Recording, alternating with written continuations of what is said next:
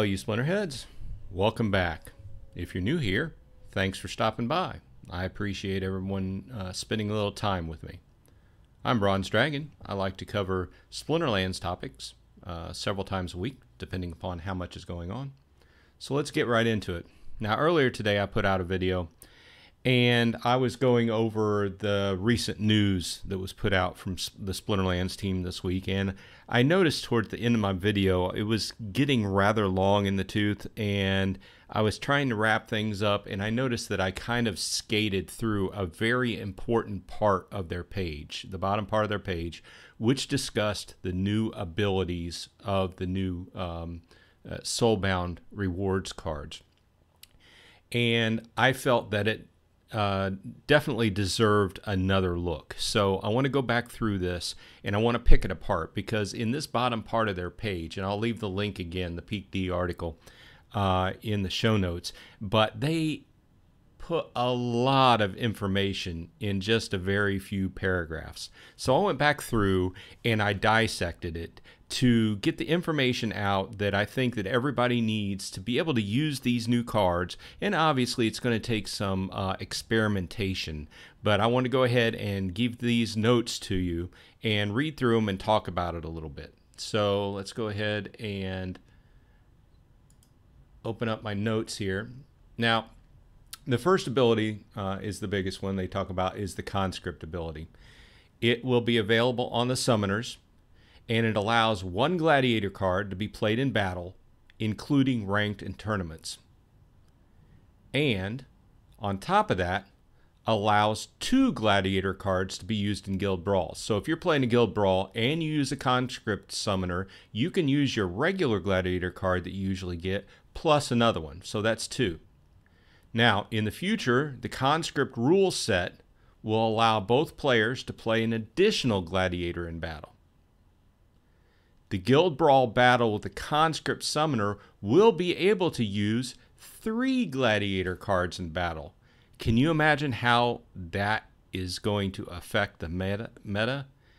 I can tell you right off, just from doing my guild brawls, I always make sure to throw a gladiator card in there because they're so powerful. And the only card, as far as I know, that has the Bloodlust ability on top of them on the regular side is Jared's Scar, which I like him coincidentally as well. I think he's pretty good, pretty strong as well. Now, with not going down that route anymore, sidetrack. Every time I talk about this stuff, my mind starts going on different tangents of what would be good possibilities and hands and good pairs and everything. So let's keep going with this. The mana cost is 6. Is designed to mitigate the overpowered issues. So I feel that if those cards were any less mana to cast, it would be overpowered. So this kind of goes back to the fact that it's probably going to limit these away from low mana matches. Who knows? We may see them there in the future, but probably I would say at least above 25, somewhere in that neighborhood before you're going to use them, but who knows? We'll see. Okay, so the Soulbound Summoners will be rare. They will cost 6 mana to cast, and they will have, on top of the conscript ability, they will have one other low-level stat buff or debuff, such as slow or something like that. Conscript fits in overall, encouraging and rewarding players for participating, because they designed this whole set to work well together, as well as, and I'll get this into this in another page or two, there are a few powers that have been around but not used very much. So let's go forward. Yep. Skip forward. Okay, the next power we'll talk about is Martyr. Okay, when a character, and we're not talking about summoner here, just a regular character you cast, with Martyr dies, it gives adjacent characters +1 to all stats. So they point out in the article that positioning will be very important to make full effect. Okay, so obviously if you are going to give adjacent characters +1, you really aren't getting the full effect if you're in the first or the last position. So that's just something. It's not saying you can do it, but it's saying you're not going to get the full effect out of it, because then you're only buffing one character, right? Important that the intended characters are adjacent to it when it dies to receive the buff. So this is going to come into play when you decide how to position the character. So obviously, when the martyred character dies, the other characters around it receive the buff. Okay, going forward. The martyr effect will pair nicely with the resurrect ability cards. Okay, we can see kind of going off on this tangent again. The play would be to position the martyr so that it dies, gives its +1 benefit buff to the other characters, is resurrected, and then dies again and gives the +1 buff again, thereby giving a total of +2 to all stats. Okay. Next, the martyr effect is very similar to the +1 stats that Bloodlust gives, so they had to go ahead and come up with a few more rules for Bloodlust. The first thing is, or a couple more rules, Bloodlust will be removed when hit by a character with Dispel. Okay, makes sense. I'm going the wrong way. And I don't know why I positioned this. I made this this Word document up really quickly. So, Bloodlust will always give +1 speed, even in reverse speed rule set. Stop. So what that tells me is you probably shouldn't use Bloodlust in a reverse speed rule set, right? Because all you're doing is making it faster, which in reverse speed makes it slower. So chew on that one for a while. Okay, next up, the third power we'll talk about, weapons training. And I know you can get on me about this page layout because I didn't spend a whole lot of time on it. I just wanted to get this information out there because I felt like I glossed over it in my last video. And I thought it was very worth covering because, first of all, I wanted to understand the new powers, and there was a lot of information in that article. Okay, weapons training also is the same type of idea, affects adjacent cards, heavily dependent on positioning once again. Okay. A character with weapons training will train adjacent characters with no attack. So you're playing another character with no type of attack. It's going to buff those characters that flank it, or on either side. Okay. Adjacent characters being trained receive an attack of the same type of the character that is buffing it with the weapons training ability. So if it's range, if it's melee, if it's magic, it's going to get that. Okay. Now, the amount of the attacks to be granted are still in playtesting. And what that tells me is that you're not going to be able to, who knows, but what that tells me is they may think that, say for instance, a card with +3 range that is buffing cards flanking it, they get range, but they may not get the full +3 range. They might only get +1 or +2. It's in playtesting. We'll see how it goes. As with everything we talk about, when they put out this news, until it actually hits the road and it's released, everything can change. So, but the amount is still in playtesting, but the characters who are buffed are going to get the same type of attack. Now, this leads into the next one. If two characters with weapons training flank a character with no attack, that character will get both attack types.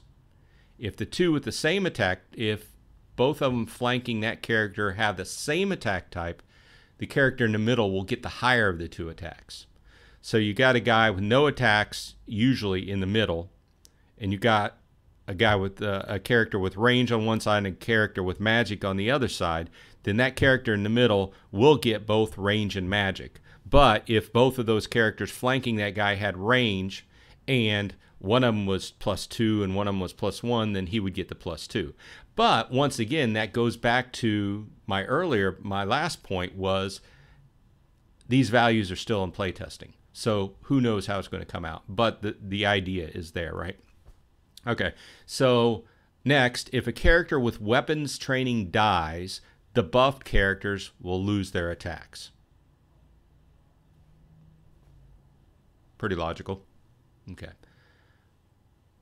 Buffed characters will be affected, and I've made a typo there, by other effects that modify attacks such as Inspire, Headwinds, Summoner effects, etc.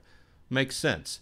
They're buffed, and if a usual effect that would take place on another card with that kind of effect on it, then it's going to take effect even if those characters are temporarily buffed, right? So they will still be considered as having no attack for the Oppress ability, which still will do double damage to them. So as we're getting ready to see in the next few notes, is that Oppress is one of the abilities coming to the forefront that prior to now has been kind of not used a whole lot.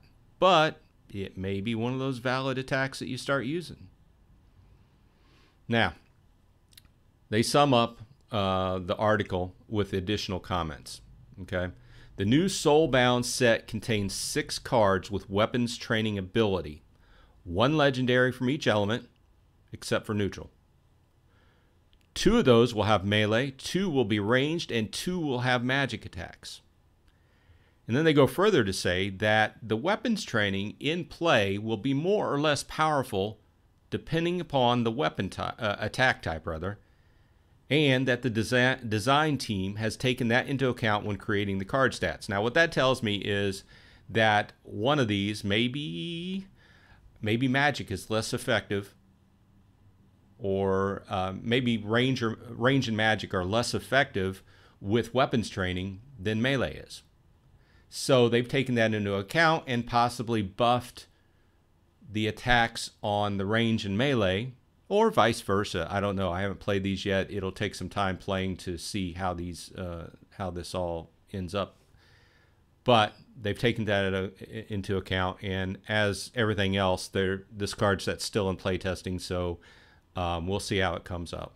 So, but their basic point is that they're taking that into account. Now, next, 7 of the epic rarity cards will have no attacks. Yeah. I thought the same thing when I heard that. Why would I want an epic with no attack? But this just falls in line with the whole set, and this will pair well with the weapons trainer cards. So you have a couple weapons trainer cards, and you flank those with the epic cards without any attacks. Then all of a sudden you got a much stronger hand, right? And I'll go back to what I said earlier, kind of mentioned earlier. Previously, underpowered attacks, Oppress and Dispel, will feature heavily within this card set. So if we see that these card sets, or this card set is played more heavily and it gets into the meta, you're going to see a lot of Oppress and Dispel. Next, weapons training will bring no attack cards more into the forefront, making Oppress a more valuable tactic. I just talked about that.